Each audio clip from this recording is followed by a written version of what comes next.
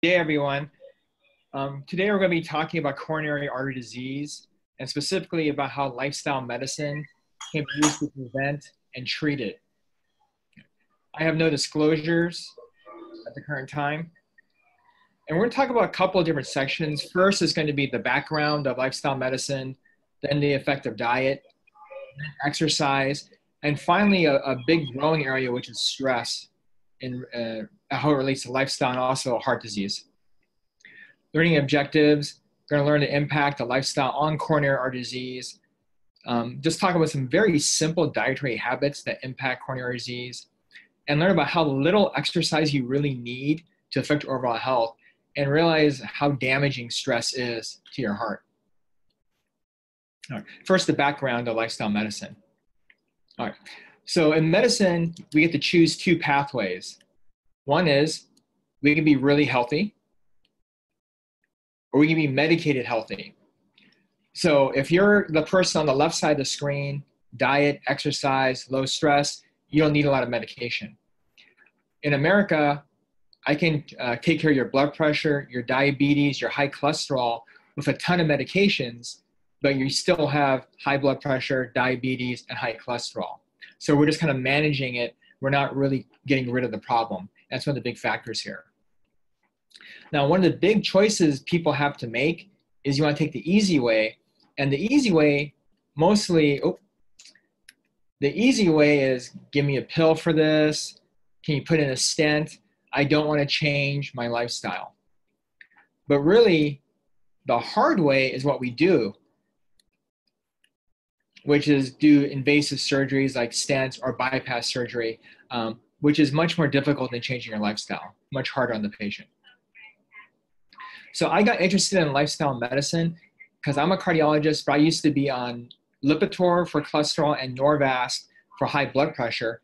And I got off all that stuff because what had happened is over time after college and med school and getting married and work and having two kids, I basically gained 45 pounds, never exercised, ate terrible, slept very little, a lot of stress.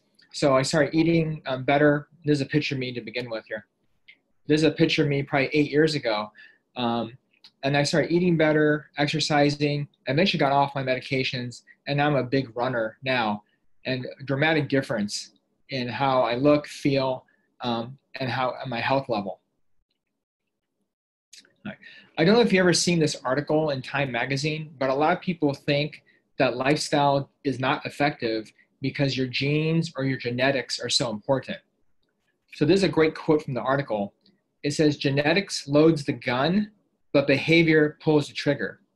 You may have a lot of genes that make you higher risk for heart disease, stroke, or even cancer, but what you eat, how much you exercise, those factors are much more important in having you get diseases.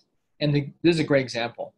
So here we have a skinny kid, and a lot of the lifestyle medicine stuff is based on losing weight, but this is an example of gaining weight. But this is the same kid.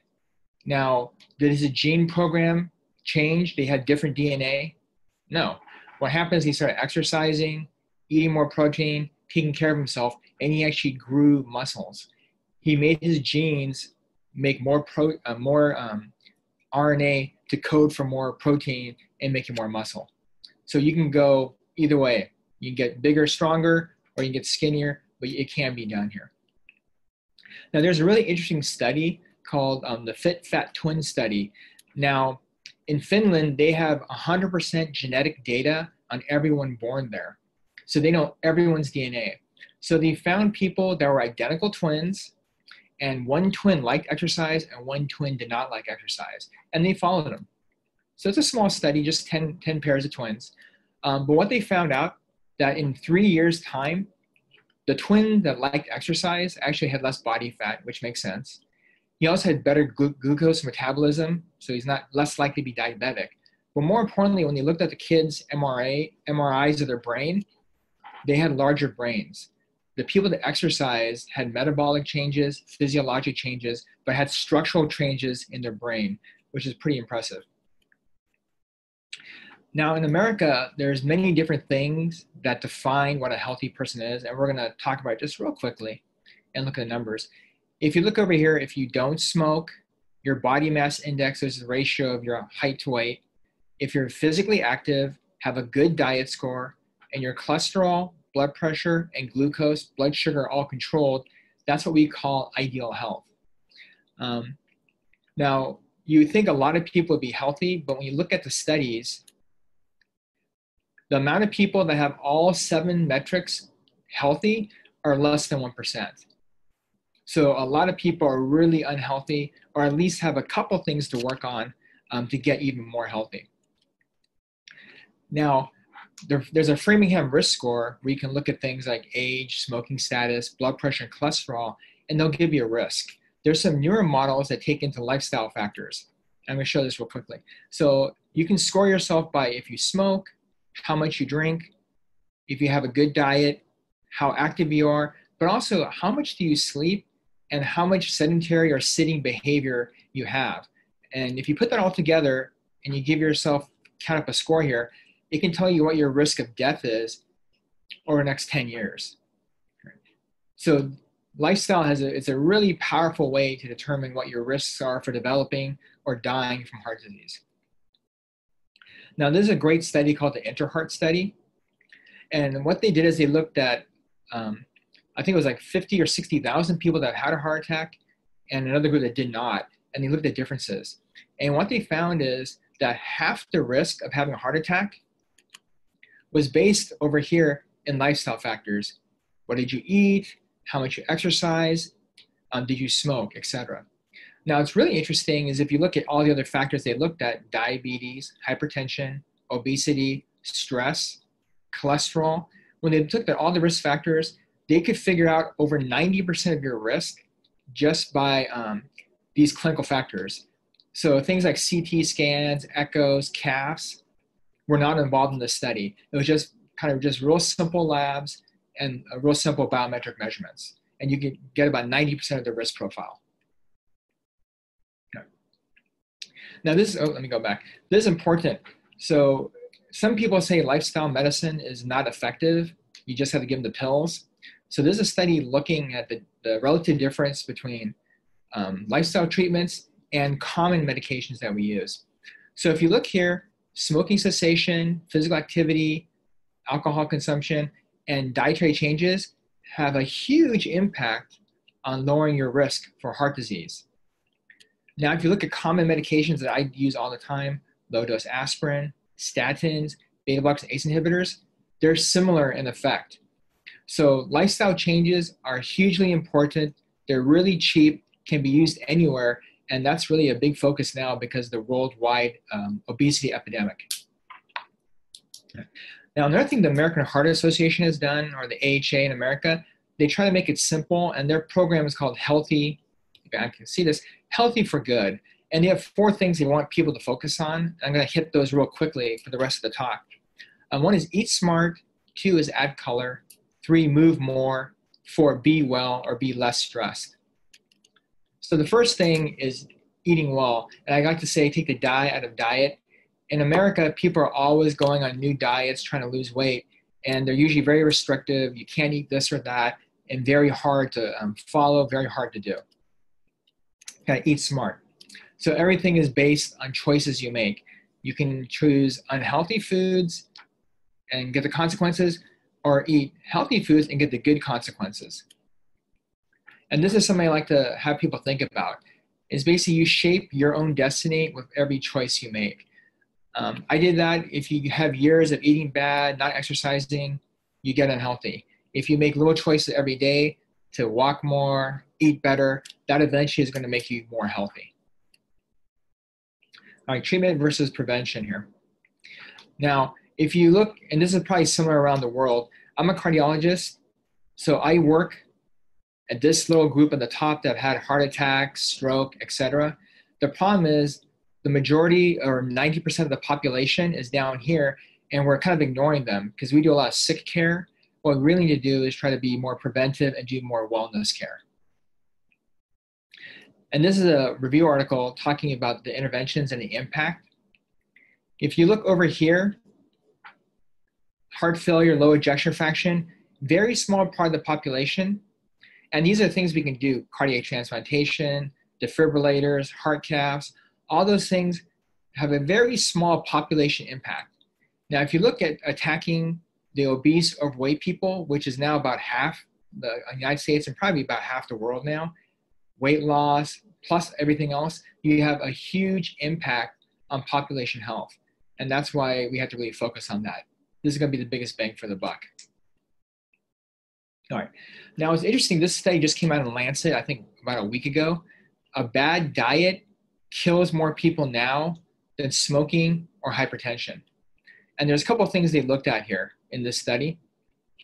And what they focused on was about 15 different dietary factors, but too much sodium and actually low, not eating enough whole grains, low consumption of fruits, low nuts, low vegetables, low omega-3, low fiber, low beans were really, really hurting us.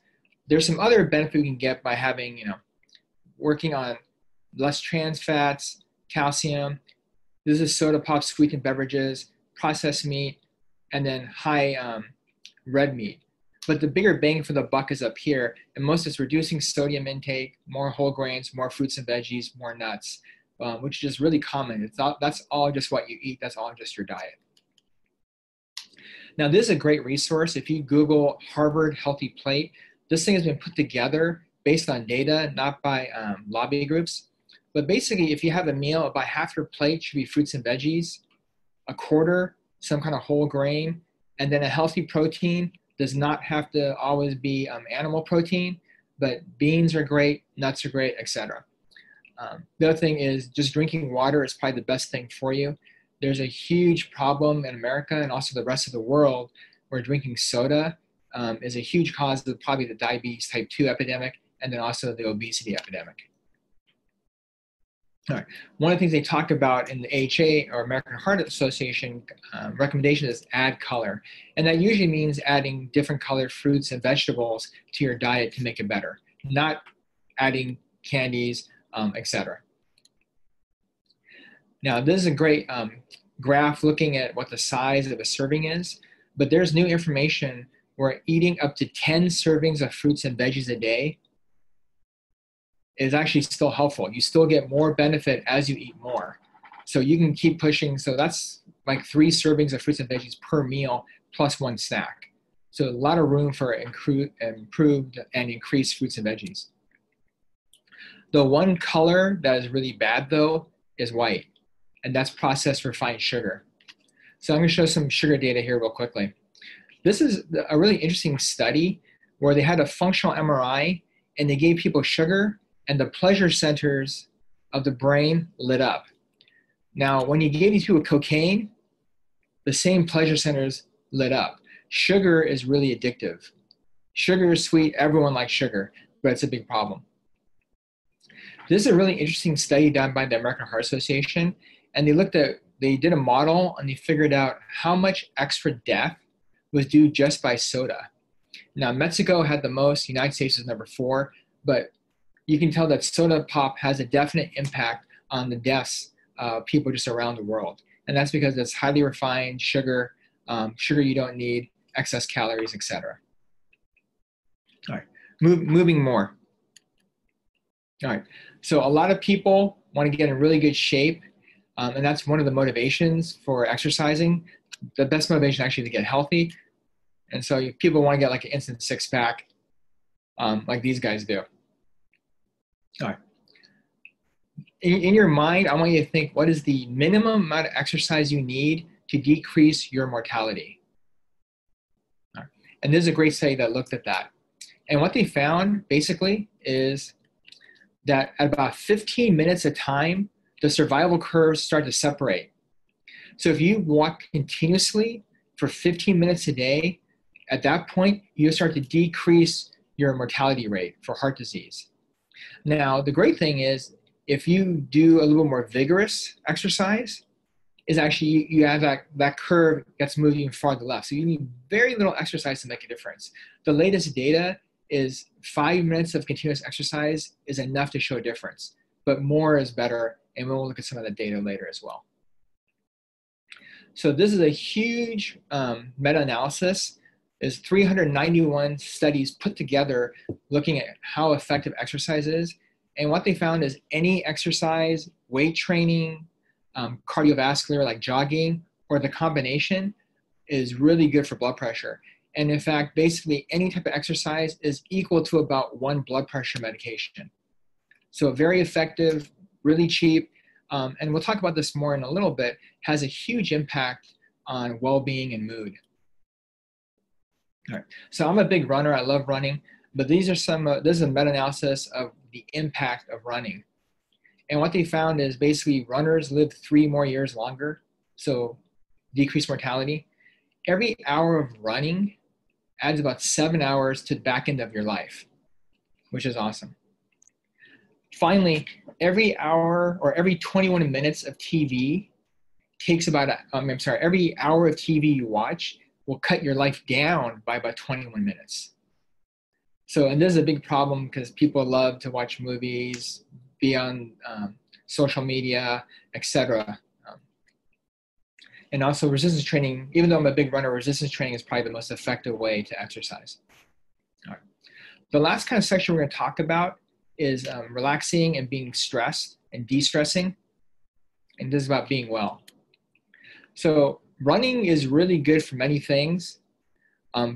Mood, sleeping better, health, but also it de-stresses you. Something about pushing weights or running hard really kind of decreases the stress in your mind. Now, this is a great study, but before I talk about this, when people in research studies measure stress, they don't measure it by blood pressure response, heart rate response, galvanic skin response. They measure it by asking the person, are you stressed or not stressed? It's just that simple. So here's a study where they had the hypothesis that stress turns on your amygdala, which is the midbrain, and that's kind of the reptilian reflexive part of your brain. That will send precursors, activate your bone marrow to send out inflammatory cells. And eventually those inflammatory cells will damage the lining of your arteries, and that will lead to heart attack, stroke, etc. And so they actually kind of proved that pretty well. First graph here, they talked about people that said they were low stress actually had low amygdala activity. High stress people had high activity and they had more event rates, worse survival curve. Same thing here. Same thing as this is down here. Now this is a great example here. This is on the left is a person that has low stress, and so the amygdala is not turned on this PET scan. The bone marrow is not, the aorta is not inflamed, and the bone marrow is not turned on. This is a person who says, I have high stress. The amygdala is turned on, the aorta is picking up inflammatory markers, and the bone marrow is highly activated. Right. So there's another way to look at this quantitatively. The more your perceived stress is, the more amygdala activation you have. Right. The more you say you're stressed, the more inflammation they can find in your aorta. And finally, CRP, which is a blood test that measures global inflammation, the more you say you're stressed, the higher your CRP level. So this all worked perfectly well in this study. Also, getting angry, people say don't keep it in, let it all out. But a lot of times the bursts of anger actually set you up to have a cardiovascular event. So this is a meta-analysis, and they looked at myocardial infarction, acute coronary syndrome, stroke, aneurysm rupture, or ventricular arrhythmias, or really lethal heart rates. And what they found is that your odds ratio of having any of these events goes dramatically up if you have an angry outburst. So when you get mad at your kid, you get mad at your coworker, get mad at watching the news, all these things happen. And the crazy thing is you're still at risk for about 2 hours after the event. So you snap, you get mad. For the next 2 hours, you're going to be at increased risk of having a stroke, heart attack, or ventricular arrhythmia. Now, the flip side of this is very interesting. They've actually studied vascular function based on your mood. So I don't know if you've seen this, but Something About Mary, and this is a real study, is a comedy, and then Saving Private Ryan is a very serious war movie. And what they did is they looked at brachial artery flow in people before and after watching a comedy and laughing, and before and after watching a serious war movie, and see what happened here. So what you can see here is people that watch the comedy, this is their baseline level, and after laughter, the amount of blood that can go through their brachial artery actually increased. Before and after watching a movie that was stressful, like Saving Private Ryan, it actually got worse. So even your mood, the way you feel, will affect your blood vessels. So stress raises blood pressure, puts more stress in your heart. All these things are true. All right. Now there's this really interesting study in Lancet that just came out late last year, and looked at 1.2 million people, but it looked at amount of physical exercise and mental health, and found a couple interesting things. One is, if you look at this is the reduction in days per month of having a bad day. And people that exercise had significant reduction in bad days. And that reduction actually kind of depended also on what sport you did. All right, this is household chores here, but popular sports, cycling, aerobics, running and jogging, recreational sports, winter water, or just walking, they all had a big impact on lowering the number of bad days that you had. And they're looking at all the data here. Just focus on the left for all exercise. And what they found is that probably doing about 45 minutes a day is where people had the biggest benefit in decreasing the amount of bad days per month. And that was pretty consistent on most of the sports. Also, they found out that you probably have to do it about 5 times a week. And that was probably the biggest reduction in having stress and having bad days, is basically doing 5 times of exercise. So what we we recommend 6 days a week. If you miss a couple, that's fine. All right. Now this is important, this is why we give these kind of health talks, is this is a social map done by the public school at Harvard, and every yellow dot is an obese person. And what you find is that obese people cluster together, but so do healthy people. And in this study, they found that there's a big impact where even 3 or 4 people away from you can still negatively affect your health. So that's like if someone brings unhealthy food in for free, then everyone starts eating that, has a negative impact on you. You might even know that person or like that person. The other thing though is that we can positively impact. If we bring in healthy food, say, hey, let's go for a walk after work, try to de-stress and support each other. Those are ways that we can actually socially make everyone more healthy. And this is important not just for your work, maybe your church, but especially think about your family unit. It's not just your own health, but you're affecting the health of everyone that's near you. And that's really important here. The last thing I want to talk about is the role of lifestyle medicine in cancer. I know this is more of a cardiovascular talk, but if you look at this middle column here, this is the % reduction in all sorts of breast cancer. All sorts of cancers, including breast, prostate, especially colon. Basically, eating fiber is enough to drop your colon cancer risk in half. And this is lung. This is not including smoking. So if you don't smoke and have a healthy lifestyle, your chance of lung cancer goes down even more. And this is the raw number of cases that we could avoid if we really had optimal diet and lifestyle. Okay, so kind of the summary here to finish off here. The secret to living longer and well is you want to eat half of what you eat healthy, walk double, be more active, laugh triple, have a good attitude, and love without measure. So just to kind of recap what we kind of talked about here. Eat smarter, more fruits and veggies, nuts, beans works. Add more color, fruits and veggies, and avoid white, which is refined sugar. Move more. Remember, you just have to move about 15 minutes a day to make a difference in mortality. But obviously, the more the better. So the more active you are. And it could just be walking. It does not have to be even jogging. Finally, be well de-stress. We didn't talk about this, but sleep is really important. But remember, the measure of stress was perceived stress. If you feel you're stressed, that's enough to make things go bad for you. You need to think positive, try to de-stress your situation, and that has a whole bunch of vascular effects for you. All right. And finally, good luck. All right. Thank you for your attention.